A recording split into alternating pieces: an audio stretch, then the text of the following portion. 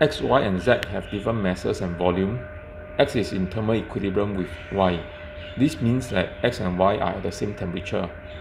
Z also at the same temperature as Y. So we know, right, that the temperature indicates the average KE, and when objects are in thermal equilibrium, if there's a temperature difference, then it will tell us, right, which direction will thermal energy flow.